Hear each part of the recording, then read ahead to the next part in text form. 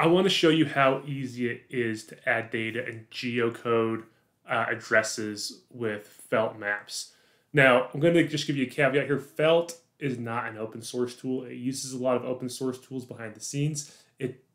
Right now, it's free. There's going to be paid versions coming at the beginning of 2024, but there's going to be a free version. And I'm sharing Felt with you because it's such an easy way to get started with GIS. It's just dead simple and dead easy. Okay, so I'm just at my Felt main page here. I can click on recent. You'll probably see this page when you're logged in. You can create an account for free, and you'll get to this page once you go through the setup. And so I can just go to my teams, or I can create a new map here, wherever. I'm just going to create a new map. And this is just going to give me a blank canvas with the base map on it. And it's got Salt Lake City where it's centered on. It's where my server location is coming from for my IP address. Now, what I want to do is I have this sheet here. This is an Excel sheet. I also have it in CSV form. And you can see here there are no coordinates here.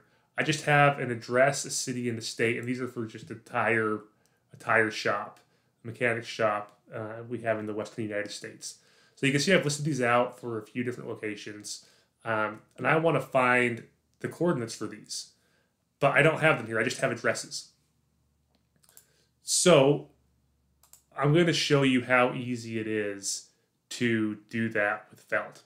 So I'm going to go to where these files are. You can see here I have the Excel file and the CSV file. I can just I'll grab the CSV. I can just grab this and I can just drag it over to Felt.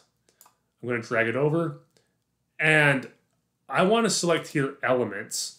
The reason I'm selecting elements is because if I do it this way, I can export them as a GeoJSON. If I do a data layer, it will still geocode and show it, but it's going to be harder to export. So I'm going to do this as elements and I'll be able to export. And I'm going to click Create. And now it's uploading this CSV file. And once it finishes uploading, it shouldn't take too long. It's a very small file. It's going to start processing. And you can see there it says processing now. And once it's done processing, it's going to show up in my table of contents over here with the legend. And it's going to give me the locations of those stores. So you can see that I have it here.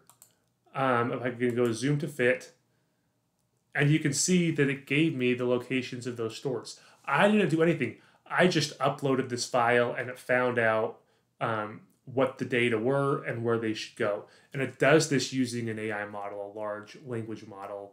That's a ChatGPT type model, but it's not ChatGPT. It just looks at your data, identifies what type of data they are, and then identifies a service to use to best display them on the map.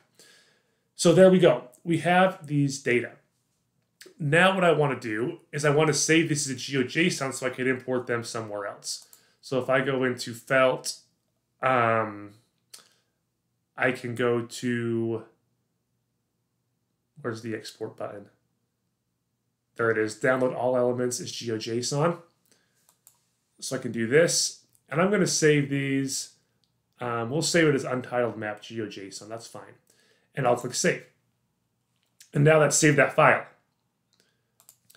And now that file is saved, what I can do is go over to QGIS, which I have open here already. I'll go to my browser. I will go find this file, downloads, and it's untitled map.geojson.